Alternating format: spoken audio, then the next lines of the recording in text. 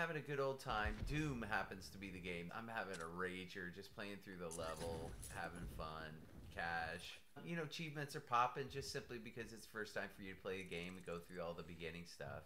Well, I leave the game and I go and I'm looking at my gamer score and it says this month you earned such and such and such and 17 or 13 achievements. And I'm like, wait a second, I earned an odd numbered achievement, like a 3 or a 2 or a 7.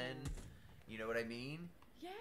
And I said, I've been sitting on that odd number of achievements for about 7 years, 10 years, and I can't stand it. Right? I want it to be in 10s and 5s. Yeah. That's how I think it always should be. Yes, it's way more even. So lo and behold, I go back to my gamer score, and this number evened me back out to a 0 or a 5.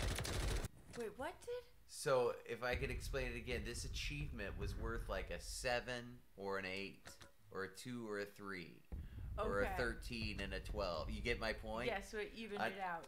It evened out my gamer score to a 5 or a 10. That's awesome. Yes, the fact that it's awesome shows I'm a neurotic son of a gun, right? No, it does, because that would annoy the crap ton out of me. Having to be a weird number forever. It's like if you get, if you're a football season, you have like a tie, and so you have like 2 and 2 and 1 as your thing. Yes. That's an irritant. It's not even. It doesn't make sense. So So you get it. What do you think I did to celebrate? The fact that I have now won my victory. I found an achievement that's only worth 2 or 3 points. I don't know. Or a digit ending in 2 or 3.